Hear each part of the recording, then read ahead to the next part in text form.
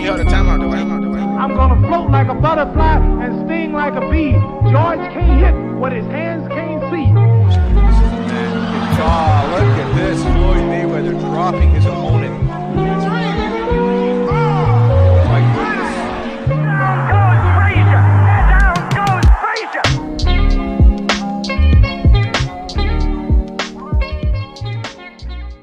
We are live here, Box Star Forum. We have one-on-one with one of the boxing greats, England, one of England's biggest products here in the last 10 years.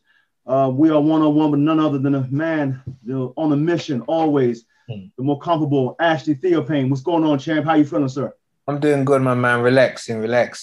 Yeah, you look like like a scholar. All those books behind you. Yeah. Start calling you Professor Theophane. Okay. So I mean, the last time we met was your call about, I believe it was 5 years ago. Okay, yeah, it was. It was maybe a little bit longer, but it was right after the Adrian Broner fight. Yeah. Okay, well, that was 5 years ago. Then that was 5 years ago. Just have to ask you the Adrian Broner fight.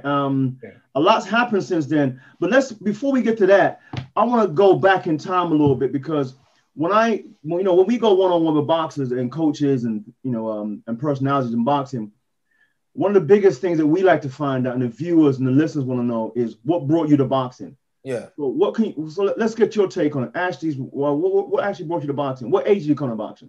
So basically, I started to watch the sport around 4 to 5 years old, but then I didn't start until I was around 8. So my dad used to watch the big fights in the USA, and then he used to allow me to stay up to watch them. And then I would ask my mom and dad if I could try this, because it looked fun. I was a little kid and I wanted to try it. And my mom and dad would say no. My mom was like, she didn't want her son to get hit in the head. It went on for like 2 to 3 years. I just kept asking. And then my mom told my dad to bring him down to the gym on Harrow Road.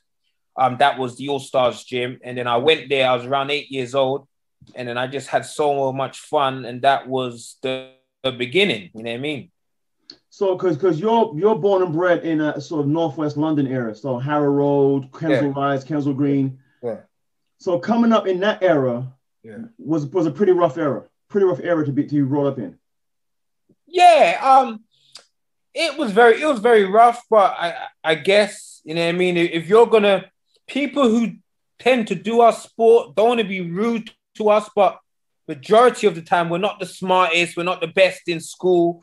So sometimes this sport is a great outlet, like for us, like troubled kids. And it's helped so many troubled kids like turn their life around. So for me, I was young. I don't want to say I was a bad kid, but I got up to no good at times. But this sport, it just helped me to put my energies into, and, just to stay on my grind and, to set goals and stuff. So it's helped me in my life. You know what I mean? So, you've done very well in the sport. I mean, on both sides of the continent, in the UK and in the US. Yeah. It is a small world in the boxing community. I had the pleasure of interviewing one of your old coaches, Don Charles. I didn't realize that you were one of Don Charles, but you were with Don Charles in the very beginning of your career, correct? I was with Don. It was like the middle. It was 10 years ago. So basically, I had gone over to the USA. I had beaten the world number 3 in the USA, and then I was gonna fight for the British belt. And I basically needed I had a coach here, but I needed a coach to help me. So Don helped me with 2 of my, because when I used to go to the USA, I had my team over there. And then when I came back, I would train with Don for the last few weeks. So Don helped me in the later stages of camp to prepare for the British belt. So I think I trained with Don for like 2 fights. Yeah, two fights. A diamond of a guy, underrated as a coach, would you say? You have to say, even though Derek Chisora is having some big fights, Derek Chisora at his best was with Don. Like, Don got the best out of Derek Chisora. So if Chisora never met Don, he may not have fought for the world belt. He may not have been British champion and stuff. So I think Chisora owes a lot to Don Charles because they had a great connection and Don got the best out of him. And for the 2 fights I worked with Don, like it was great. It was good. Speaking of Chisora, you saw that last fight when he fought Usyk. What did you think of that fight?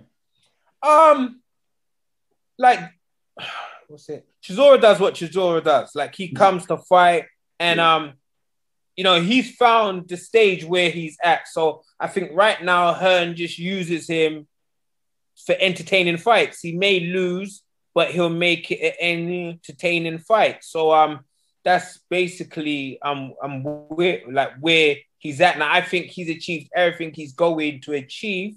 He's past his best, but right now, you know, in the heavyweight division, he's in some, because you have to think, a lot of folks thought that he beat White in the first fight. A lot of folks thought he beat White in the first fight, and even in the rematch, he was ahead on the cards until he got stopped. Yeah. So Chisora, if you're not in your A game, Chisora can beat you. So you know, it's good to see that he's getting some paydays now at the end of his career. Yeah. How many more years you give him? Or how many more fights? How many good fights you think like, you got in him? For me, it's weird. You know, when you're on the outside and you see a man, it's all right to lose, but when you're getting stopped and you're taking it and these guys are hitting hard, like I would like to say like another year, but I don't even think he's that old as well. But he's been around for so long and he's been in a lot of hard fights. So It's all good you're getting paid, but there's life after this sport. You know, when we retire, we can go on to do so much more. Yeah, absolutely. So you came through the ranks of boxers through All-Star Amateur Boxing Club. Yeah.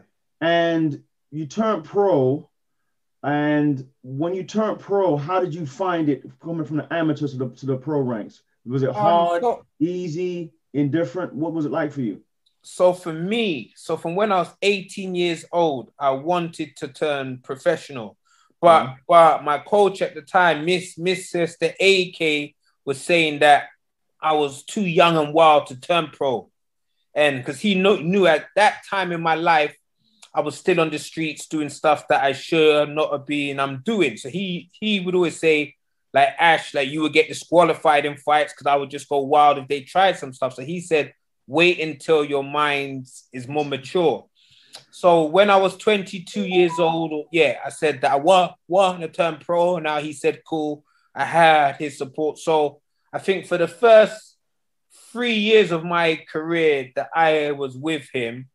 And the thing was, when I was an amateur, I used to love the pros. That's all I used to watch. I didn't like the amateurs. So for me, like Roy Jones was the guy at that stage in my life. I was like, oh my God, like Roy. And so like when I first turned pro, it was cool. But what changed my life or when I started to improve is when I went to New York. So I think it was 2005. I was 9-1 at the time. And I wasn't getting no breaks over here. And I was like, I always wanted to go to like America. And I was like, I just want to see if I have what it takes. So I went off to Gleason's gym. That basically was like the start of everything. How long did you spend at Gleason's gym? The first trip, I went there for a month. And then I sparred with like loads of like world champions and guys who were ranked on names in the game. And a lot of the coaches there thought I could go on to be like a world champ. So I was like, I've got to come back here. So that was kind of the start where I would basically like spend half of the year like in America. Because when I was home, no one didn't really think much of me. But when I was in America, they thought that I could go far. So that's why I was just there as much as I could. And then Dimitri Salita, he used to fly me out for camp. So sometimes guys, they used to fly me out for camp. So for me, it was all about just learning, just trying to improve. So I just wanted to spar anyone, you know what I mean? So that's kind of how I learned just sparring and just worked with so many great guys there. Right. And that, so you kind of felt isolated here in the UK, but more love in the US. Yes. And it's weird because personally, still now, I think the US have the better guys there, like the better guys there. And it's weird that I go to a place where the sea is it's more deep. You know what I mean? It's deep over there. They got so many guys who fly in from all over the world. And I would shine over there and get so much love over there. Then I would come back home in this little place and they wouldn't show me no love. So for me, it was weird. And people over there, they just seem to believe in you. Like, I wanted to be a champion. I wanted to be as good as I could be. And they just would say, yeah, you can do it. You can do it. And they would just try to help me. So it was weird that I would get love in the USA, but where I was born and where I was from, I wouldn't get no love at all. Why is that? Why do you think it is?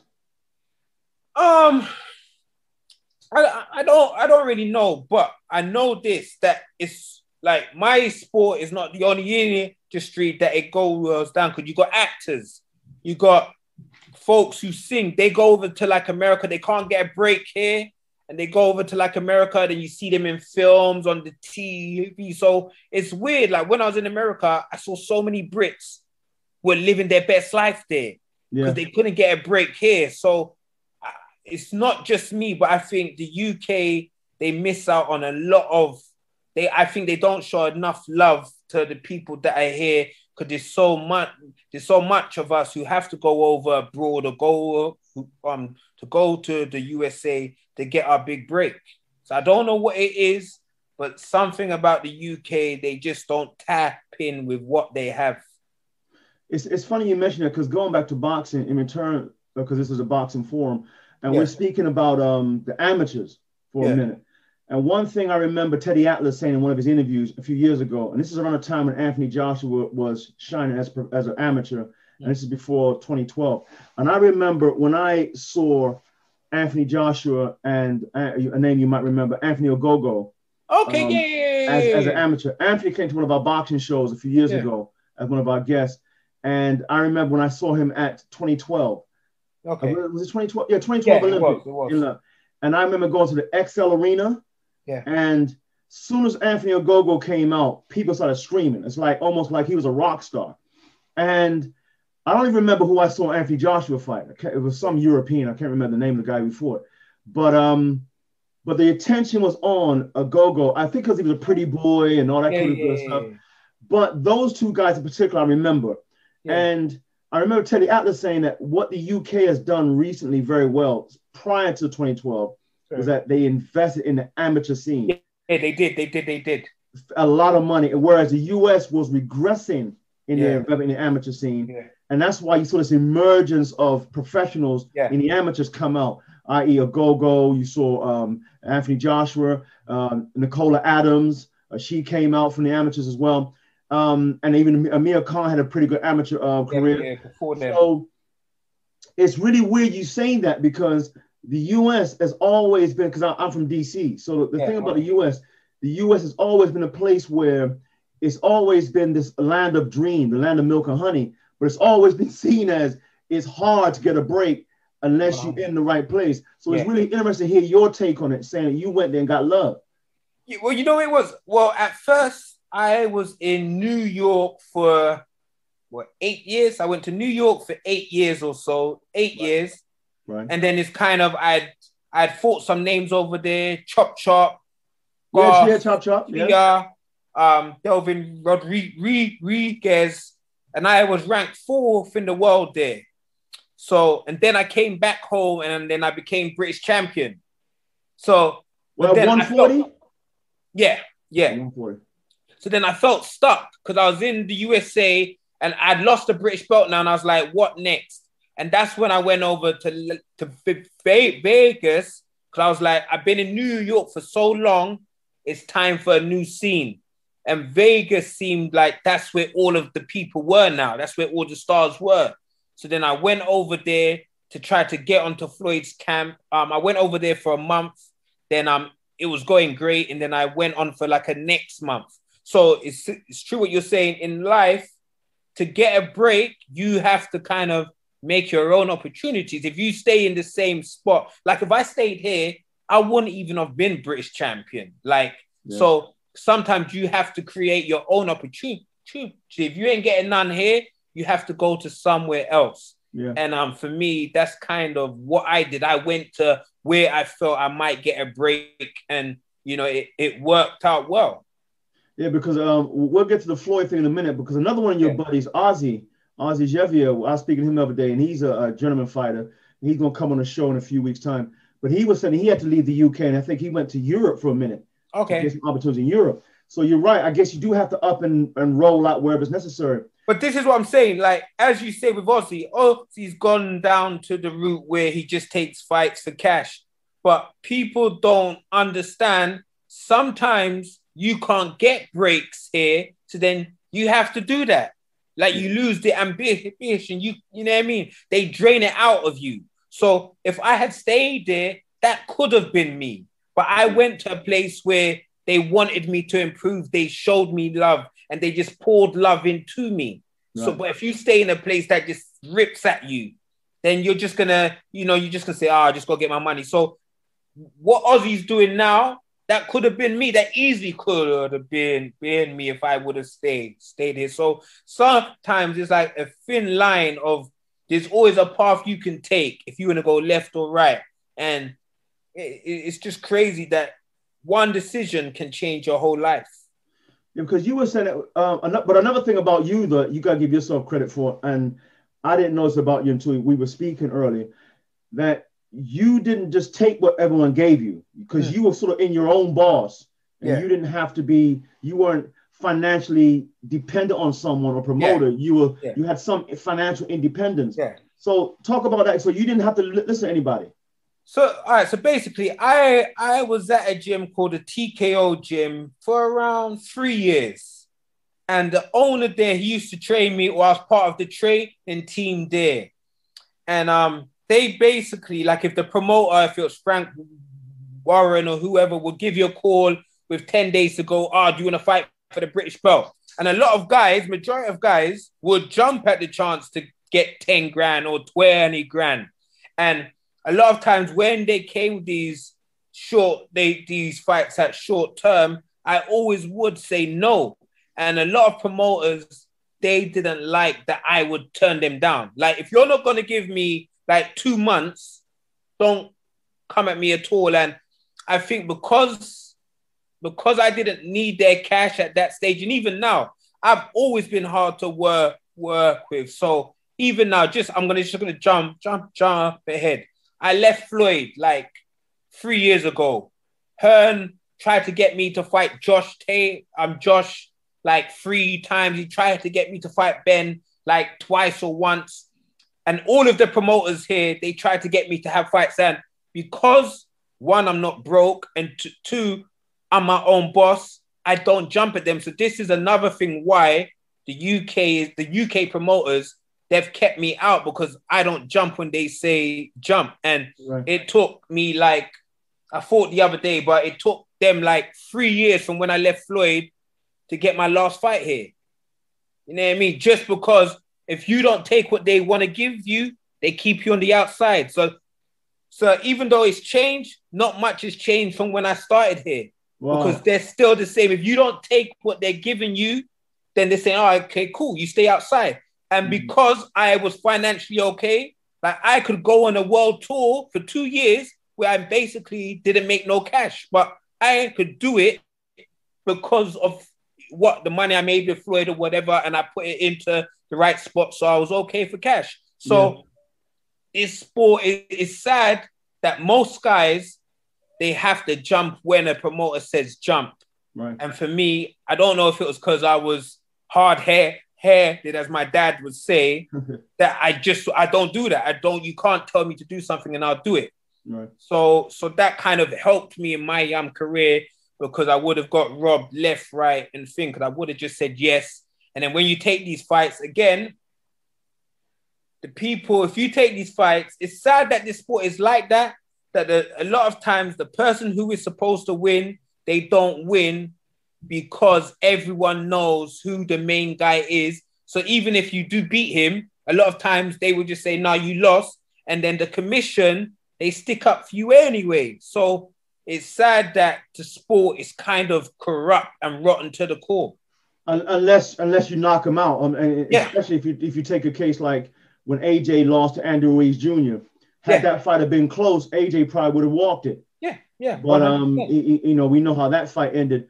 Yeah. It's interesting because Ozzy has a very similar take when I spoke to him about the fight game. Yeah. And it's a very good thing. We have to try to. And funny enough, everybody I speak to in boxing says the same thing, whether they're up here or down there in their careers, male or female, coach or non-coach or observer, MC or not. Everyone speaks about what you just spoke about. That sort of dark side to boxing. Sad. Yeah, it's interesting. So, I mean, so you go to the U.S., you meet Floyd. At what year did you go to Vegas? All right, so I first went to Vegas in 2012. I went there for 2 weeks. So I was in New York for 8 weeks. I was British champion, and I just wanted to change. I was like, I don't want to be here for 8 weeks. I saw that Floyd was in camp to fight Cotto. So I said, I'm gonna fly over there and train in his gym and watch him train if I can. So I flew over there. I went over there, and I walked to the gym, and I still remember it now. The first day that I walked in there, I met Roger. You know what I mean? I met Rog. They said, before you can come in to train here, Roger's got to take you on the pads. So I went to Rog. I spoke to Rog, and he said, "Who are you?" I said, "I'm the British champion." And then we done some pads. He said, you can fight a little bit. I said, yeah, I'm British champion. You know what I mean? And then so they allowed me to stay there to watch Floyd train. I watched Floyd train. And then as I started to leave, I walked past Floyd. And then it was private. So no one could come in at that stage to watch Floyd train. So he knew everyone there, but he saw that I was a newbie. So he stops me and says, "Who are you?" And I goes, "I'm actually Theophane, I'm British champion." So he asked me my weight, like, what is my career thing? And then he looks me up and down and says, we might have to spar. So me, I was like, great. That'll be us. I said, I'm here for 2 weeks. If you want to spar, great. So then I left, and then I came back the next day. Then I was there for 2 weeks. We didn't spar, but they just showed me love throughout that whole 2 weeks. So then I come back home. I lose the British belt. And then I was here for another six months, couldn't get no fights here. So I said, basically, what can I do next in my career? I was like, my last kind of shot is I'll go to Floyd's gym again. If I can get signed by Floyd, cool. Like, if I can't, I've got to retire. So I went back to Floyd's gym. Exactly a year had gone by. I come back, and he said, the British guy's back. And I was like, oh, shit, he remembered me. A whole year had gone by, and he remembered me. And I was there for that camp. That was Guerrero, and he would watch me spar. We would go out for runs, and then at the end of the fight, like when he won, he just said, that he wants to sign me, wants to help my career, and that was basically the start. You know what I mean? So, which is great.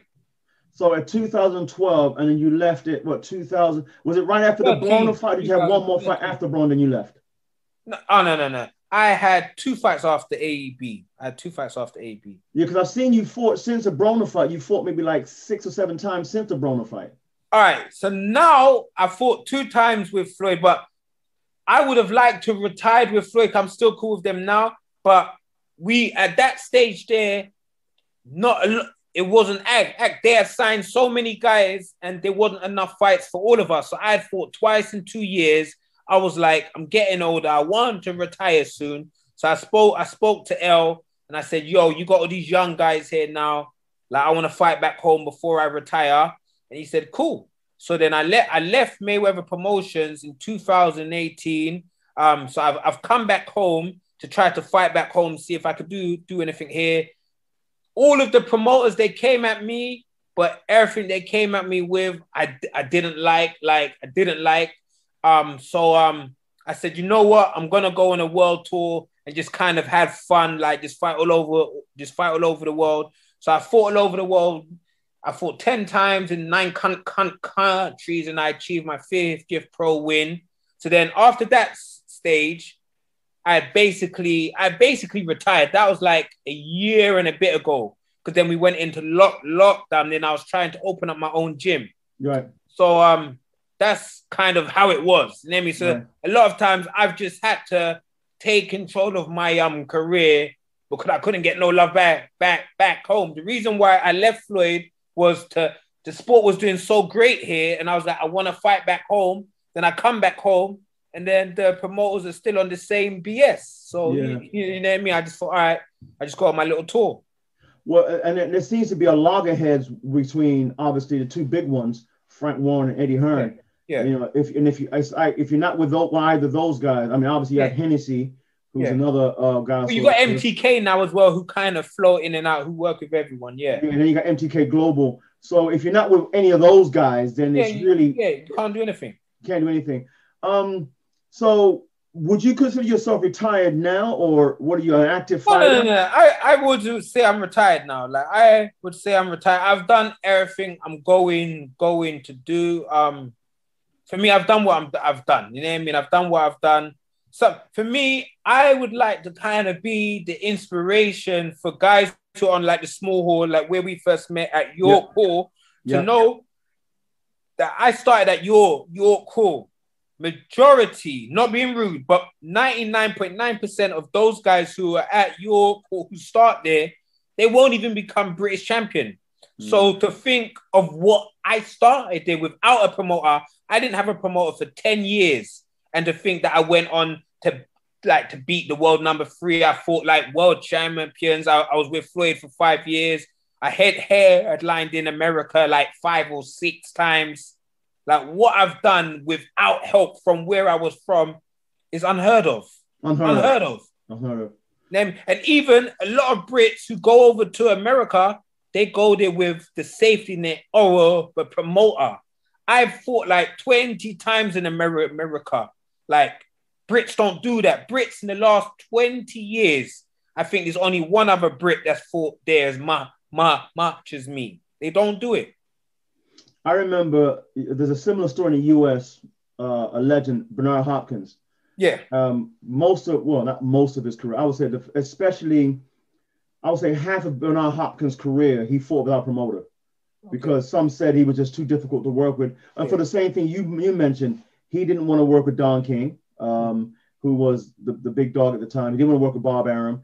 And for a lot of times, arguably, it wasn't until the latter part of his career when he teamed up with Golden Boy that he started making some serious money. Yeah. Because he was like yourself. He was like, well, I'm not going to fight when you say, I'm not going to jump when you say jump. Yeah. I'm not going to fight who you say fight if it doesn't suit my terms. Yeah. And so it was hard for him to get the fight and the recognition he wanted because of that notion. And it's really weird because England is a much smaller country, or the UK is a much smaller country. And for that to happen here, it almost it's impressive, and it's also pleasing when you see people like AJ, who literally is his own boss. Yeah. So he doesn't actually fight for a promoter. The promoter kind of works with him. Yeah. But you were mentioning earlier that a lot of times you can credit Floyd Mayweather for that because he was the beginning of all that. I would probably say arguably De La Hoya started that sort of stuff. Okay, but who I would say the first British fighter to do it here, Audley Harrison. Yes. He was the first man to be his own boss. So even though he made mistakes, but that's what you're supposed to do. You go out there, you take the chance, and the people who come behind you, they will learn from you.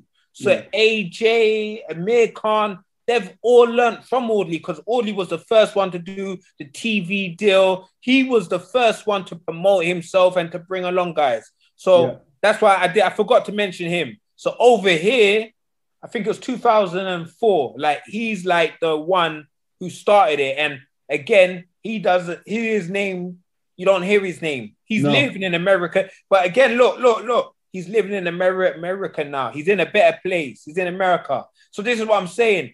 It's weird. America seems to show more love. It's something about that place. As much as it's got its issues, it's got loads of issues. Hence, you're over here. You know what I mean? You got your wife over here, whatever it is. Yeah. But this is what I'm saying. Sometimes you just, where you're not from, sometimes you just get more love. It's weird. That is true. I remember watching Audley Harrison and in the Olympics when he won gold at the time was a record because remember Lennox Lewis is actually the greatest British fighter, I would say, he's in the last ever, period. Yeah. He's the last undisputed heavyweight champ. But when he fought for gold in the Olympics, he represented Canada. Yeah. But if he was here, he would have won gold here. So when Audley won gold, he made history because he was the first Brit heavyweight to win gold as a heavyweight. But putting that aside, from his career, although his career didn't go where everybody wanted to go, but you're absolutely right. He took control of his life because I think he saw early the gangster move with the Warrens and everyone else. And he said, nah, I'm doing my own thing. And he created A4, I think it was A-Force. A-Force Promotions or whatever. A4 Promotions, whatever it was. And he done well. He made a few mil off the game. And he did well. Yeah. He fought Deontay, didn't go his way. But it is what it is. You got to cash out. Wait, if you look at majority of pros, greats or not, their last fight, majority of the time, it's a cash out fight just to get the money. Yeah. You got David Hay. You got Tony Bellew. Like of recent years, they both knew that they were done, but they wanted their cash out fight. Yeah. You know, that's how it goes down majority of the time. Well, Bellew always told David Hay, thank for the fight because those 2 fights, I can feed my family for the rest of their life. Yeah, we never have to starve again. So you're right about that. I mean, I wanted to touch upon your boxing career because your boxing career really has some highlights in it. When you fought Broner, would you say that was your highlight fight? That fight, I would say, it is that fight. Even though I lost, that was the fight that I wanted as like a 5-year-old kid when I used to watch the big fights in the USA. So for my kid self, I was proud of myself. Like Ash, you as a 5-year-old child, you wanted this, and all the stuff you had to go through. No love where you were from. You went to the USA. You've been robbed some fights, but you just kept on. So I think I was 35 years old. So 35 years old, you finally got your world title shot. So for me, I was proud of myself. Even though I didn't win and I wanted to win, I was very proud of myself. Let's go back in time during that promotion. What was the promotional roller coaster like for that fight? Was it wild? Because he was obviously with TNT. Broner is Broner, as you know what he's like.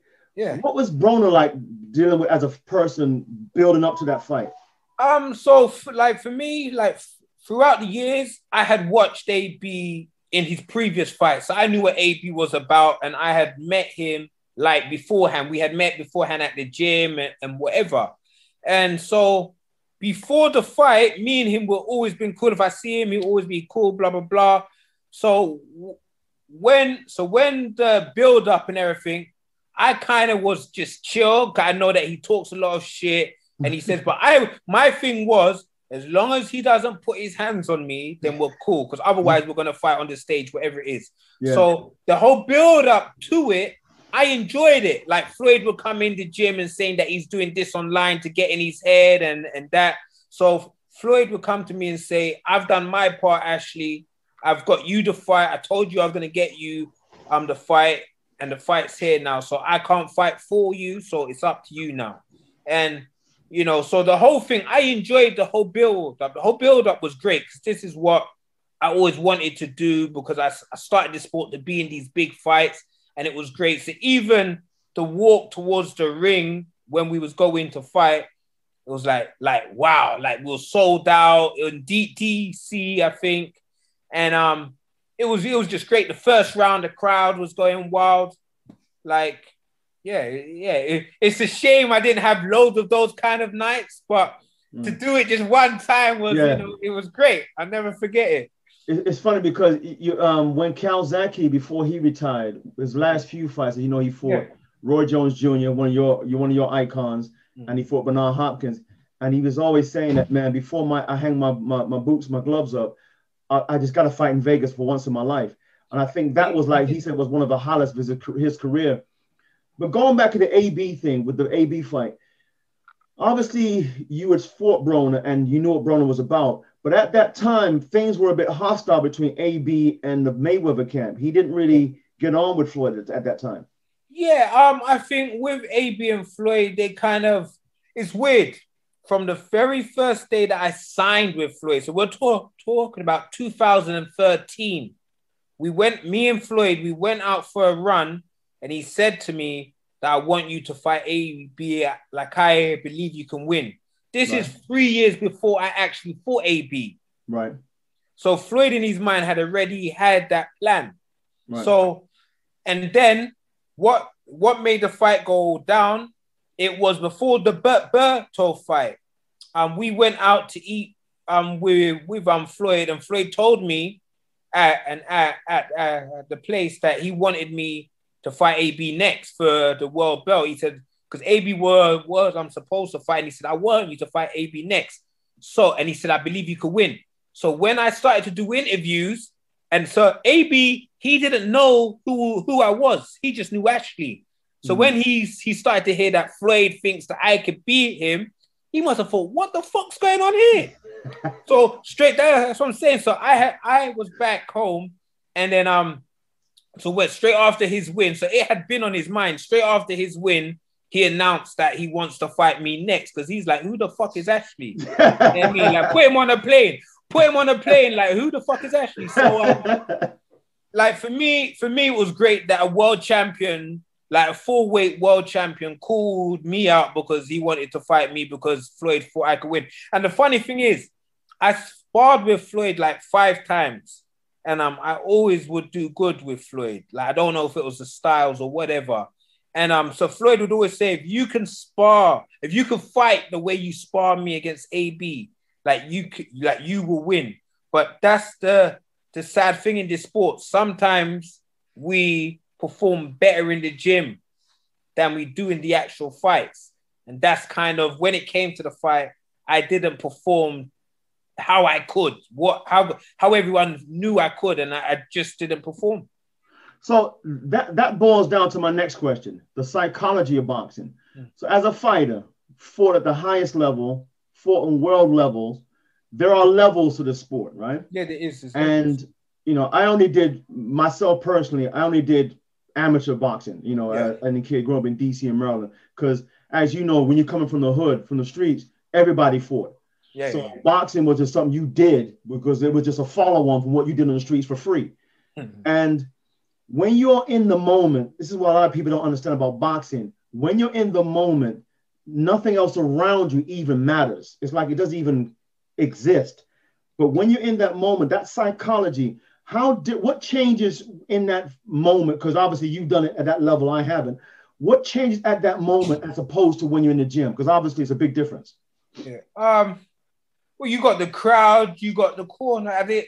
The thing was, my coach, Nate Jones, was saying, Ash, you got to fight hard. And I was saying, Nate, I'm fighting hard. So the thing was with AB, for me, it was weird. Every time he hit me, I don't know if it was a size thing on the night. Every time he hit me, he hurt me. And and there's one thing that I've always been proud of. I got good chin. Like I've been, before my last fight, I had been put down once in 660 fights. Like, I got a good chin, like never been hurting in the gym. Like, so that was one thing I knew, that you wasn't going to stop me. Like, in my head, I'm never getting stopped because my chin is on point. Like, I've been dropped once and I got up and won that fight. And it's weird. It was just a little thing, like, where our game plan was that AB, he doesn't throw a lot, and I was just going to out-punch him by like 2-1 or 3-1. So in the gym, that's all we were doing, was just doing the count stats. And I was doing like 100 punches a round for 12 rounds. So fitness-wise, I was there. But I'm not sparring with AB. So a lot of the guys who I sparred with, they had the style of AB because they were fans of AB. But they didn't hit as hard as him. Yeah. So when he hit me, I felt it. Like whenever he hit me clean, it was like, fuck. So I just had to bite down and just throw what I could. But I was wary of his power because when, you know what I mean, he didn't throw a lot, but when he threw it, you know what I mean? And the thing is, even like Sean Paul, I think he's never been stopped. But AB put him down. Yes, right. Like that, you know what I mean? He doesn't really go down. But So this is what I'm saying. AB's strong. Like, he doesn't throw a lot, but for me, that was the takeaway, like, from that fight, that he was very strong. I don't know if it's because he didn't make weight, so he was able to blow up a bit more than me. But in the fight, it was just that whenever he hit me, I was like, shit, that fucking hurt. Like, that's what it was. That's what it was. And I just had to fight through the pain. You know what I mean? Fight down your gum shield. Yeah, that's what it was. And I was just, but our thing was always get into the championship rounds, like 9, 10, 11, 12, because that's when he starts to fade. And my fitness had shown that I could do 1,200 punches in the 12 rounds. So that's why the team from the outside the ring was saying, Ashley, you've done this in the gym. You've done this. So I could hear them. You've done this in the gym. Throw. Because they knew I could do it. They knew I could do it, but I wasn't doing it when you had to do it. So this is another thing. This is what Floyd always says. I might have a bad day in the gym, but I never have a bad day when the lights are on. You know what I mean? So that is the thing. And me, I was like in America, because I always wanted to prove myself in these gyms. It would always, and a lot of these guys, when I first went to America, they wanted to beat up the British kid. So I always had to prove myself in these American gyms. You know what I mean? But sometimes you could take it to the fight, but just on the night that I needed it, I couldn't produce the goods. So that's why Floyd is a great, because Floyd always, he's never been defeated. So he definitely always show up on the big nights. But going back to his ability is unquestionable. In my mind, how people still criticize Floyd is beyond me. I'm still trying to get my head around it. When he dies, he probably will be like appreciated more than what he is now, like when he's gone. Yeah. So speaking of that, let's go back to the promotional side of things. Yeah.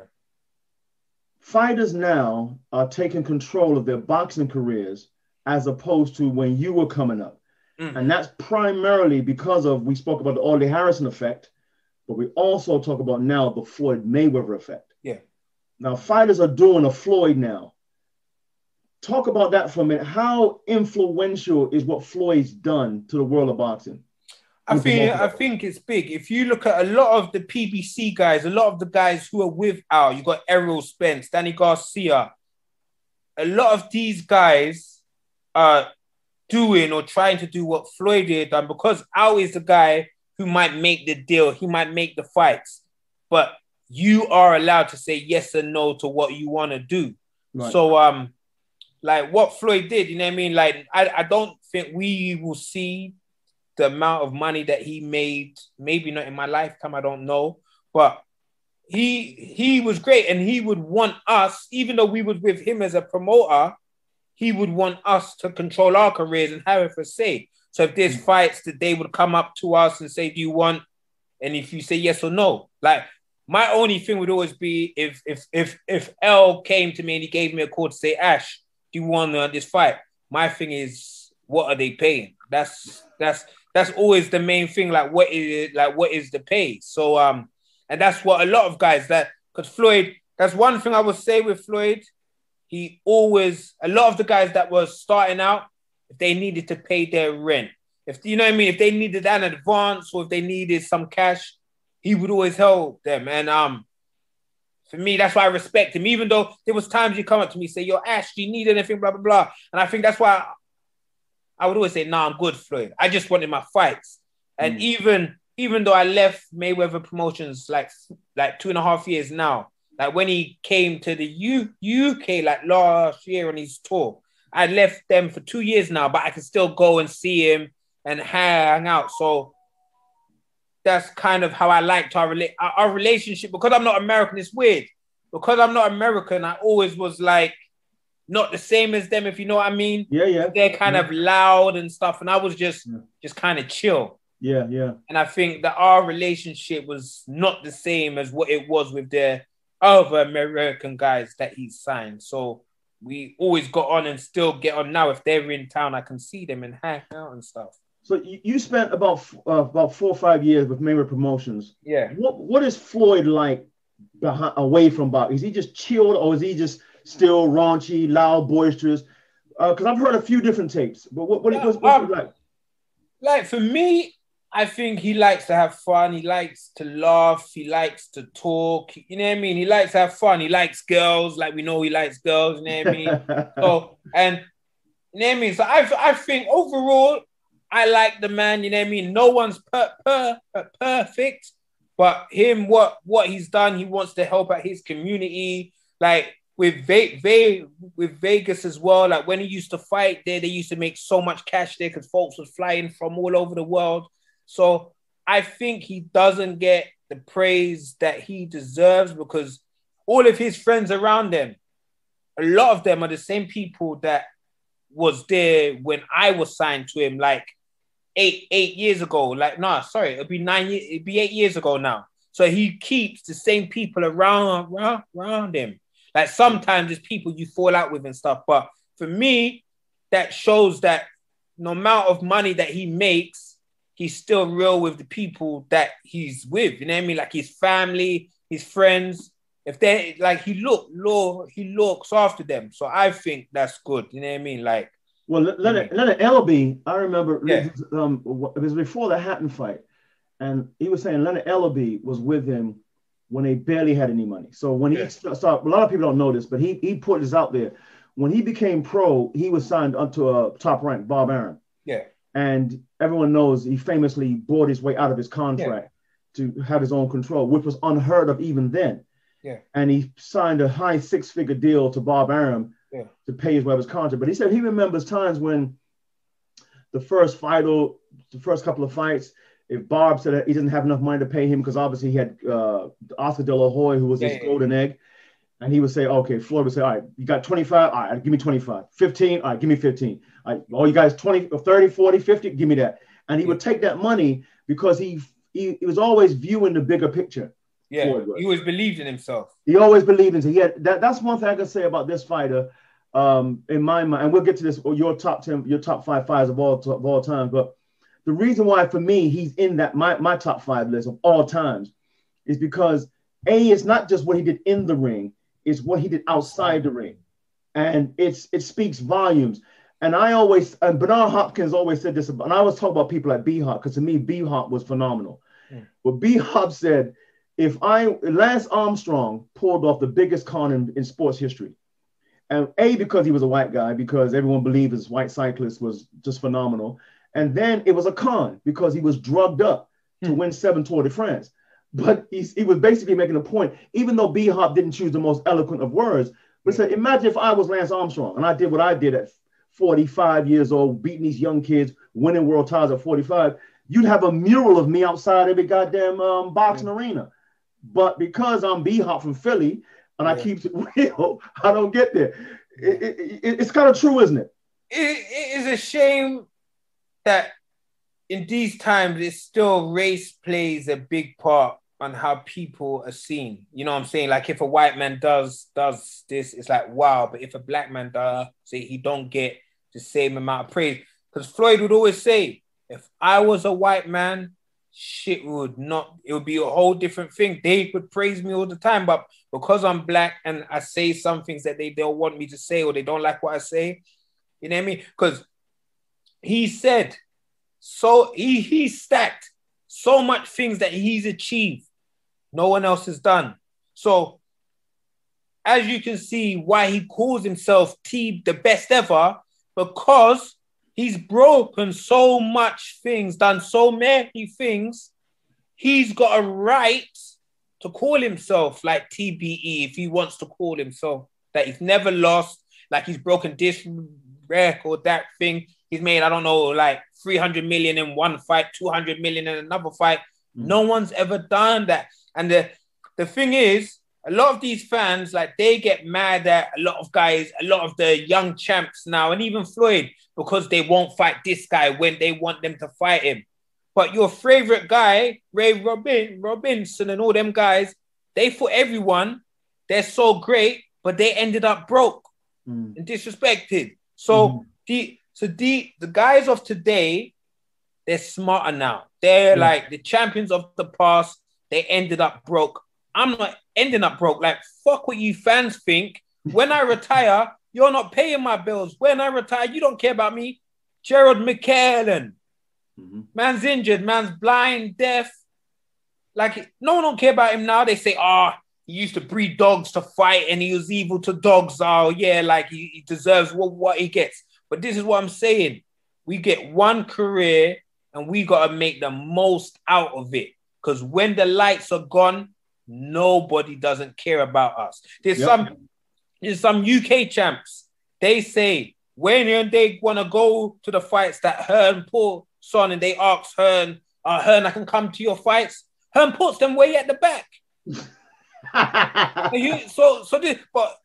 the funny thing is, when I go to the USA, I'm not signed with Mayweather Promotions no more. If I ask them, boom, I'm flying over to come to this fight, they put me in the front rows still. Like I'm like one of theirs. And even Floyd, when he came over, like last year, I didn't even know that he was going to do this, but he said, where's Ashley? I said, I'm here. He said, yeah, like Ashley Theophane was the first guy that I signed like from over here. You know what I mean? Like now I've signed like 2 others. But this is what I'm saying. They don't have to show love to me no more.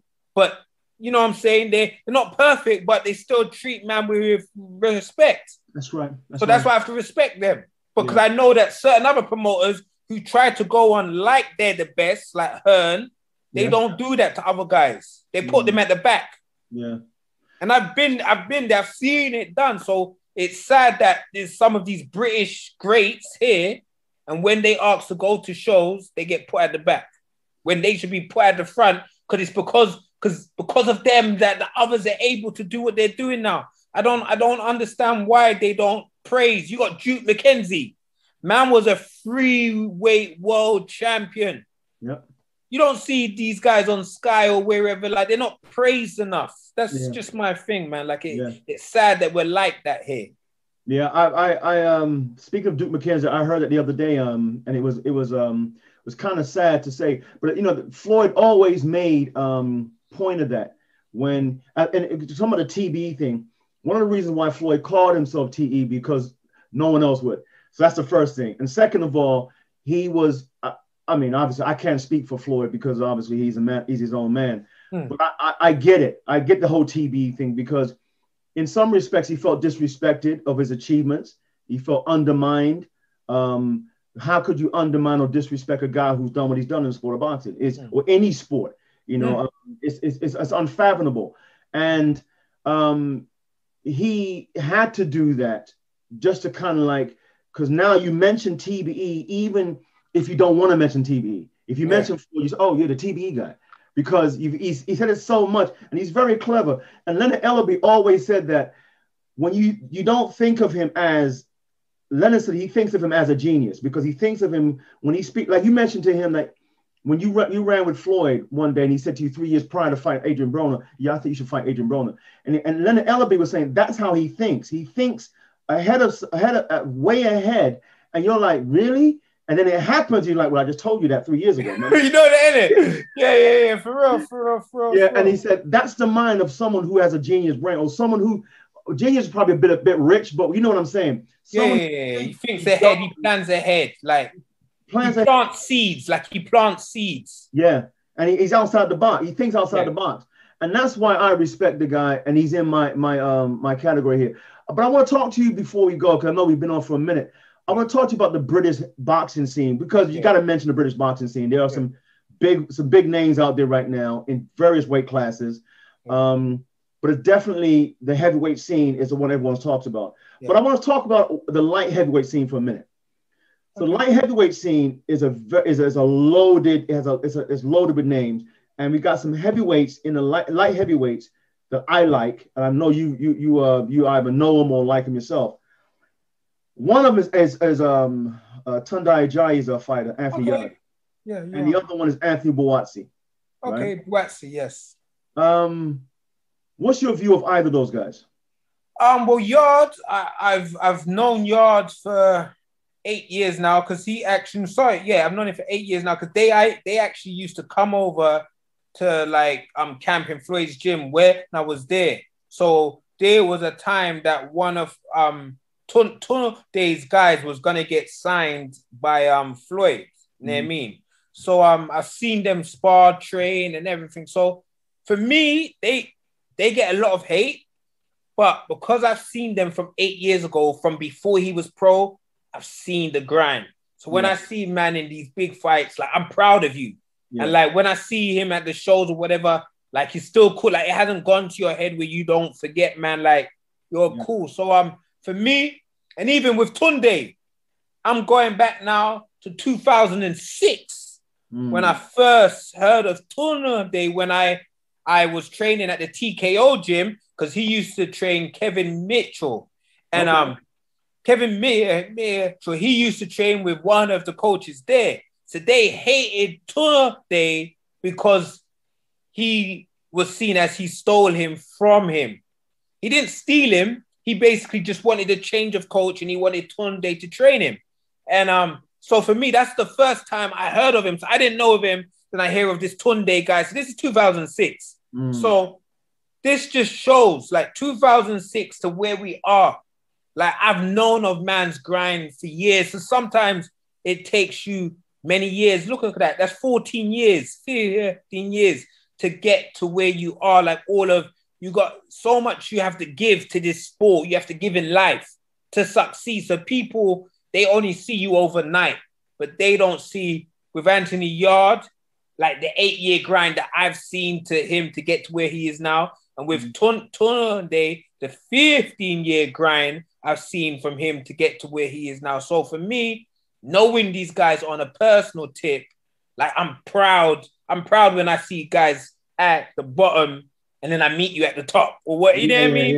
It's just nice to see that you believed in yourself. You worked at it. You didn't care what all of these guys said. And you ended up there. You ended up where you thought you would be. Yeah. And with Buatsi, I'll say this. I met him. When did I meet him? It was before the shows got started. So around a year and a bit ago, I met him. And the funny thing was I met him at York Hall again. Yeah. And then he stopped me. He said, I actually Theophane, boom, boom. And he gives me a shake. And I was like, oh, shit. Like, he knows who I am. So for me, I've watched him fight once. And I've heard so much about him. I don't know. I've heard much, but I don't know a lot about him. But for me, just that thing there, like, he's just so cool. Like, you know, he's just doing his walk by and he just comes. Same like AJ. So I'm going to go into this. Same like AJ. So, obviously, I know who AJ was because AJ is the big star of the UK. Yeah. And I must have been at an event with Floyd. And then AJ comes up to me and said, oh, Ashley, and how you doing, man? And I'm like, oh, shit. Like, he knows who I am. So, like, it's weird that some of these guys who you know are big stars, like, I would have went up to him and say, yo, boom, cool, how you doing? But he went out of his way to come up to me to say, yo, to just pay respect and that, yo, Ash, man, how you doing? So little things like that just make me respect you even more. So when I see a lot of, I don't know, fans, they diss these guys online, I like to stand up for them because, like, I think they're genuine. So with AJ, I like to see him succeed because to me, he comes across as so genuine. You know what I mean? And with Buatsi, I've met him once and I see what he's doing. I know a lot of people say that I've heard that he's gonna be like another Holyfield. That's what I've heard of him. Like that's what I think of him. I was gonna say the same thing. That's big because Holyfield is one of the best ever. Holyfield, what he done, he was phenomenal. Like people don't know. I remember with the Dwight Crowd fight, the Dwight Crowd Muhammad fight. Yep. He had that in like his 8th fight or something like that, 8th fight or 10th fight, something like that. Yeah. He was just a beast from young. Yeah. So for him to even be put in that name description, he must be good. But a lot of these young guys, I don't like to watch them until they're in like a big fight. So the first, I've watched Yard before once. But I watched Yard when he just lost his fight because I was like, this is like a biggish fight. Oh, no, I watched Yard twice when he fought 3 times. When he fought for the world belt And then when he fought the Linden, so when he lost to Linden. So with Yard, there's certain things that he needs to work on, like he has to work on his jab and stuff, but he has all the tools to be a world champion. But with Buatsi, I've only seen him once, and he disposed of the guy pretty quick. So I just go on what I've heard about him. So after he lost in the Arthur fight, there's a lot of criticism coming about the Yard camp, saying that maybe Tundai is maybe not the right one for him anymore, and blah blah blah. What do you make of all of that? What if you were to advise him? What do you think he should do next? See, the thing is in this sport, we have one shot at this. So you can't stay with a coach just because you get on with him or you guys click. If you guys ain't getting the results in the big fights, you guys have to go back and see, like it's both of them. You guys have to go back and say, why didn't it go like this? Or why didn't we do this and that? So they've lost twice together now. I probably would give it another loss and then I would go. But even if they decided to part ways, Tunde still manages him. So he's still going to be linked with him regardless. And just because you split doesn't mean a friendship ends or, like you might see him as an uncle or a big bro. They've been together. I've known them to be together for 8 years. So they've probably been together for longer than that. I think, for longer than that, maybe 10. So their relationship is deep. Yeah. So I think it would actually be a decision that they probably would sit down and make together. Like, boom, like we've lost twice now or 3 times now. Like maybe it's time to go to someone else. But see, for me, Yard, if Yard was to leave, I don't want it to sound like disrespectful, but if Yard did eventually leave like Tunde, my thing would be he has to go to America to train with one of them. Yeah. I couldn't think of a British guy that I think I would say to go and train with. I can't think. Yeah. You know what I mean? I can't think of one. You know what I mean? So for me, if he was to leave him in the future, I think that America would be the place that he would have to go. Good point. And at some point, there may be a time when Buatsi goes head-to-head with Yardi. That's one to talk. What do you think happens in that fight, if that does happen? Well, I haven't watched enough of Buatsi. But again, I don't think that fight would actually go down unless it's for a world belt. Because there's no need, unless it's like they're not going to fight for British or European. So for me, like they're never going to fight each other unless it's for the world. And you know what I mean? Like anything can go, anything. Obviously, the Yard needs to work on some things, but he was seconds away from being world champ. This sport is such a thin line because Kovalev, he had him. I don't know if it was the 10th round or whenever. Kovalev was out of it. Whatever round it was, Kovalev was out.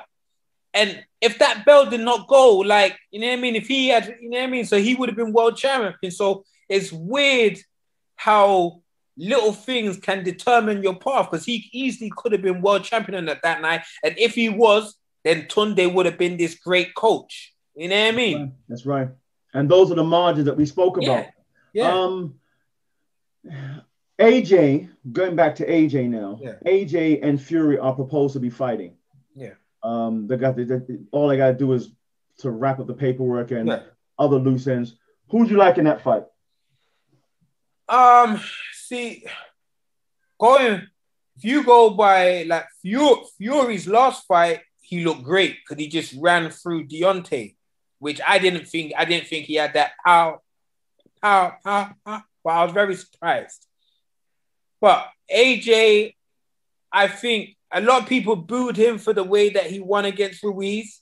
But I think AJ showed he can fight on the front foot and he can fight on the back foot. So I think it depends the way they fight. I think it's a 50-50 fight.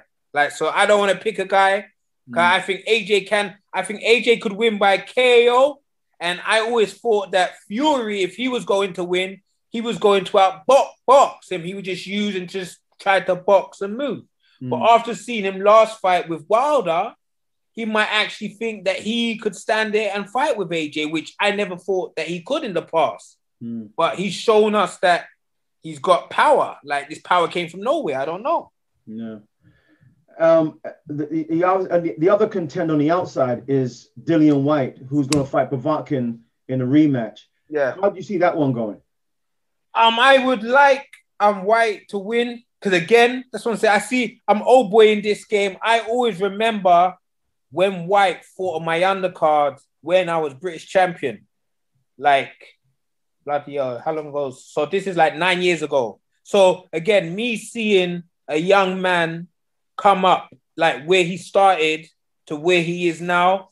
He should have fought for the world belt like a long time ago, and it's a shame at the final stage that he lost to Povetkin. Yeah, because Povetkin was supposed to be a fight that he would have won easy. So just the way the cards fell is his thing, but he should win the rematch. And it's a shame as well that he parted ways with his coach that he was with for so many years as well. You know what I mean? So, but that is the sport. Sometimes you got to decide that you want to take a next route.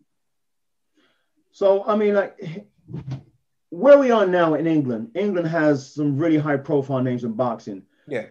In England, other than AJ, who gets you most excited as a boxer when you look at the boxing scene now in England?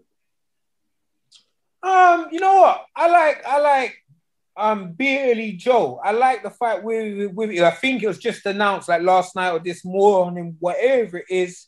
But I like Billy Joe. You know what I mean? Like, he's got skills. I don't know if he can beat Canelo, because Canelo to me is the pound for pound.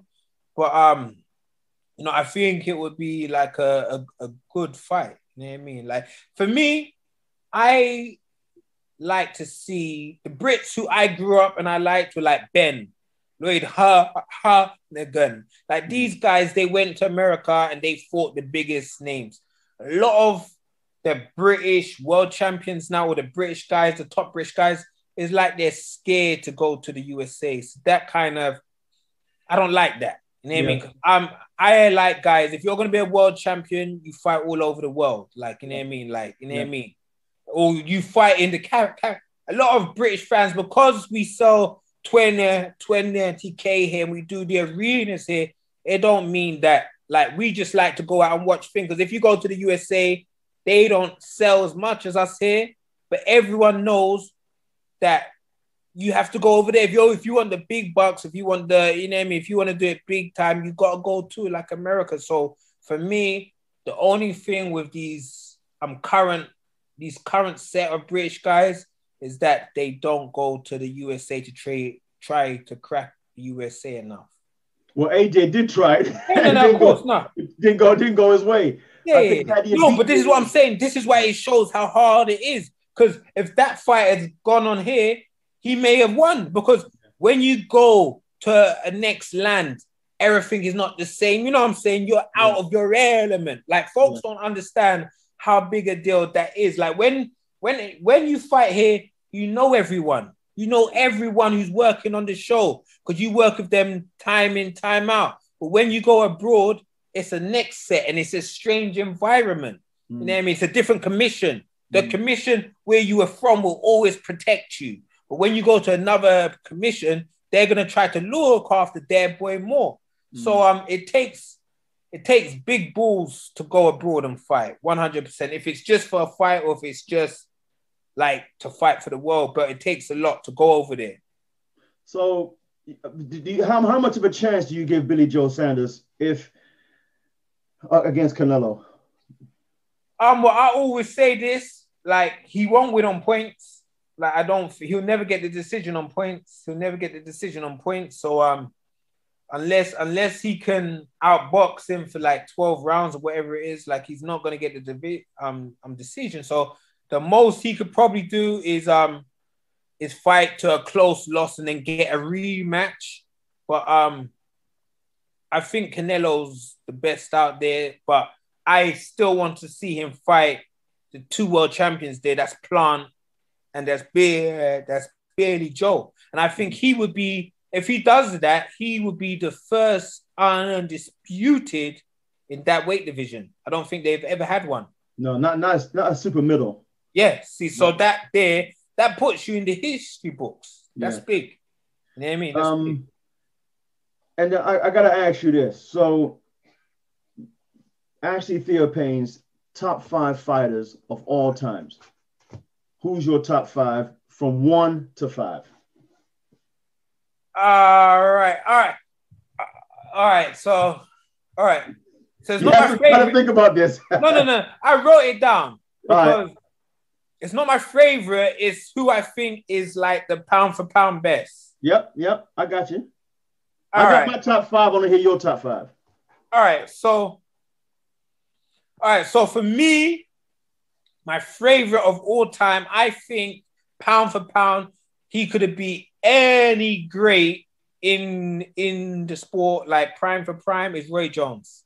Okay. Roy Jones is my number 1. Like Roy Jones. All the people I've interviewed over the last several years, you're the first person to put Roy Jones number 1. Okay, got Roy Jones. No, it is because the people, they judge these guys that when they're past their best and they're getting KO'd and stuff. Like Ray Robinson, he lost loads of fights that he should not have lost. Like, you know what I mean? It is what it is. You lose in this sport.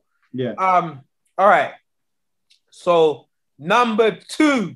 Yeah. Number 2, I'm gonna have Ali. Okay. All right. That was my number 2 as well.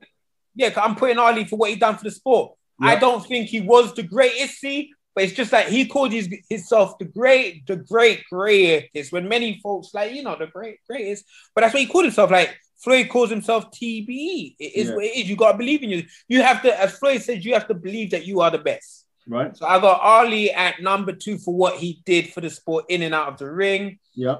All right. My number 3. Yeah. My number 3 is Henry Armstrong. Woo! Come on now, talk to me. I had to bring one of the I had to go back into the vault for this one. Because loads of folks don't know like what he done. I think he had 3 weight divisions at the same time. Unheard of. Unheard of. No one would do that now. Yeah. Unheard of. And that's when you actually was the best in that weight division because there wasn't 4 belts. So and you actually was the man. So you had to go at that weight class to fight. Yeah.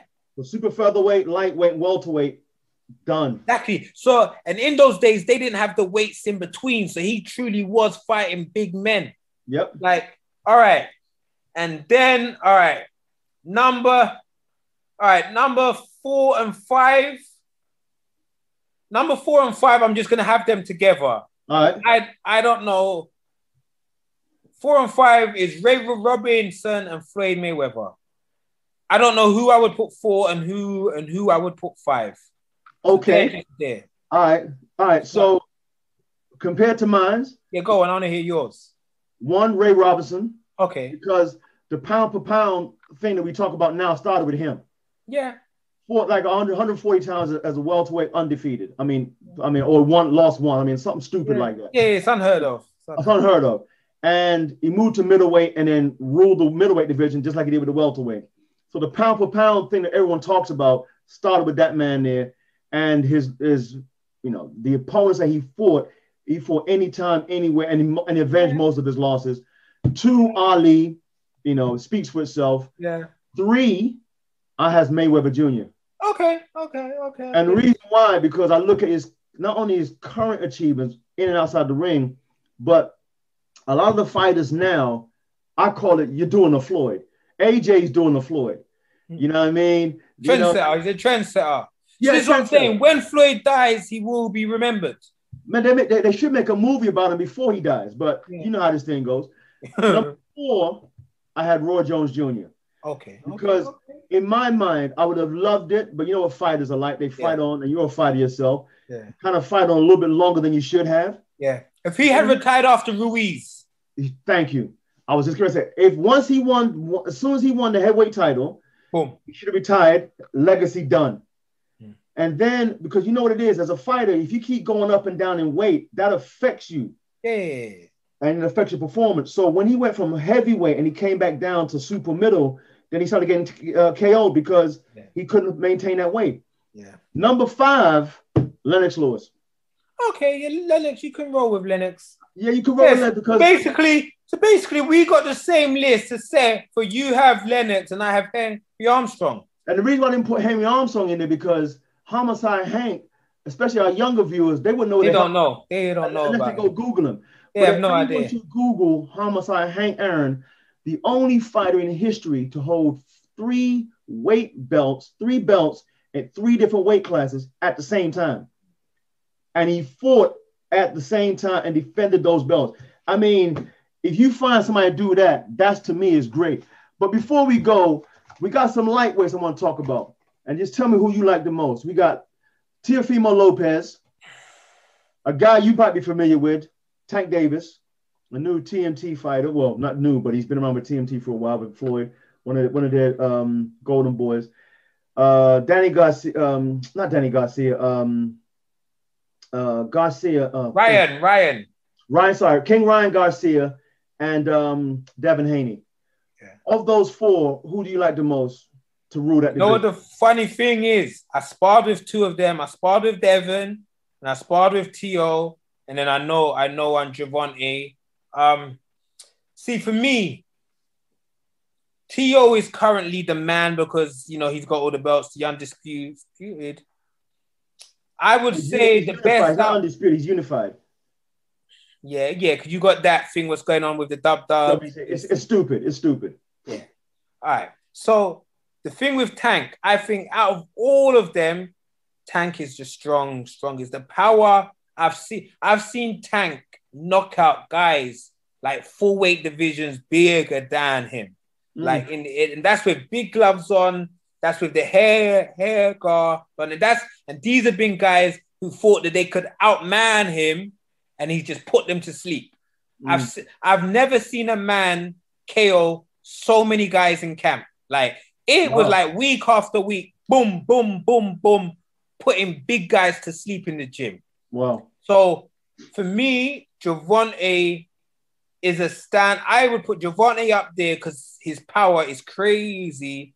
And then you got to put T.O. because T.O. is kind of currently the man. I've sparred with Devin. Like, I believe in Dev, but I don't know if Devin has the power. He's got the speed. He's got the skills. He's got the brain. Very smart. But I just don't know if he's got the power to go at them. With Ryan, the only fight I've seen of Ryan is with Luke, which was, I think, like 2 months ago, whatever it was. Yeah, Luke Campbell. I think all 3 of them, the 3 that I mentioned first, will be Ryan. Hence, Ryan was the one who doesn't want to fight there for next. That's like right. Dev wants to fight next. Dev wants to fight. It's Ryan who's the one who's trying to make up excuses why it's not going down. Right. So for me, I would have, my top 2 is out of T.O. and Tank. One of them 2, I think. But with Devin, he's got speed, skills, but I just don't know the power. So only the power. If he can improve the power, that's when. But again, this is what's great about this division. 4 young men in the prime years. And I just hope they fight each other. Because what I think, if they will win or not, doesn't mean shit. It's just an opinion. Yeah. But it would be great to see them fight. Because that's what would make... all 4 of them are stars. So if they was to fight each other, it'd be great. So just to add to that, in my book, I said exactly the same thing. Okay. I had Lopez as number 1 because he has all the belts. And he's actually a big lightweight. He could. Yeah. That's why you say he's going to move up soon. Yeah. Well, his dad always says he should fight at 140 because he fits the weight better. And when he fought Lomachenko, he made the weight, but it was a struggle. Yeah. Struggle sometimes to make the lightweight division. So 140 eventually. 2, I had Haney because of skill sets. I think skill set wise, I think he's better than all of them. Yeah. But Tank, I agree with you. Tank for power. He's the smallest of all those lightweights, but I don't think they can deal with him in terms of power. And if they get in there with him, they're going to realize his power in both hands. And his my thing has always been, he's KOing these guys with big gloves. When he puts on that 8-ounce gloves, that shit must hurt. Yeah. And no doubt. And the thing for me, even though Garcia won his last fight, I like Ryan Garcia because he's someone he's an interesting character, right? He seems like a nice guy. He's like a nice guy. He's well-spoken, good-looking kid. He's great for the sport. Yeah. He's made a ton of money already. Yeah. Huge on Instagram. All that. I think that's why the people hate him a lot, because he got a huge Instagram following. But to me, that's only another string to his bow. Yeah. When he gets into the ring, he does want to fight. Yeah. And you can see, and he has that sort of straight up stance where he's flat-footed, and he kind of walk like with Luke Campbell. He just basically walked Luke Campbell down, who's a veteran fighter. But Luke don't have, the problem I have with him is that Luke don't have power, and Luke dropped him. Yeah. And so but that's why I put him at the bottom, because that's what I'm saying. T.O. and Tank will put him to sleep. We'll put him to sleep. And that's the thing. That's the reason why I think, even though he's taller than Tank, Tank has that ability to get to him. But you got to think, Tank has always been short, so he's used to fighting these guys that are tall. So that's why, for me, him being short, I don't really see as a big deal, because he's always been small for his whole life, and he's had to deal with that. So I don't think that that's going to be an issue like with him. No, I mean, for me, I actually think that those four guys, and of those four I just mentioned, I think that Theophane Lopez at the moment is the only person that could do well at the 140 limit, because he has the size right now. The rest of those guys got to grow into it. So look, man, it's been an absolute pleasure having you on the show. We got to do it again sometime. It's all love, baby. It's all love. We got to do it again, man. What's next for you? What's coming up for you now? So basically, during the lockdown, I released my book, so we got to promote the book on Amazon. Raised by the Hood. Raised by the Hood. So that's basically it. Like, I released my book. It's a bit thick. It could have been 2 books, but basically it talks of my childhood, like growing up, like getting into like the streets and stuff. And then half of the book is just me being with Floyd. So it could have been a book about Floyd just cut in half. But I wanted to release this book because of all of the knife crime and all these kids getting into issues, because I used to be one of those kids. And my book basically shows that you can have a bad start, because I was around some bad guys doing some bad things. I went to jail, but then I came out, I turned my life around, and I ended up being with Floyd and having an okay, like, professional career. Right. So hence this book is like, you can start off bad, but you can change your life and achieve your dreams. So I expect to get my copy in the mail soon. I'm gonna give my address after this. I expect to get a copy so I can read that and I can push that book out there. But we can talk about that later. So look, man, it's been a pleasure, man. We're gonna definitely do it again. Much love, and thank you for having your time here on a Sunday afternoon. There's only 2 people I've interviewed on a Sunday, you and Don Charles. So, it's 2 special guys, man. So my wife ain't gonna be too happy, but we're gonna do that later. So, and I gotta deal with the kids now. It's lockdown. It's been brutal with the homeschooling. Yeah. But look, man, take care of yourself. Stay up, man. This podcast has been sponsored by Boxfit UK, as you know, the biggest supporters in of boxing gear here in the UK, and also Doug Foucault, brother who runs Reka Property Management, REKA, the biggest sponsors of this Boxstar Forum podcast, as well as Next Phase Fitness. We'd like to thank our guest, Ashley Theophane, for giving us time today, sharing some great knowledge and insight in the sport of boxing, inside and out. We always will support all of our fighters and all of our coaches inside and outside the game. Much love to you, Ashley. Thanks for your time, and God bless, and stay up, and we'll speak soon. Yes. Take care of yourself, bro. Peace.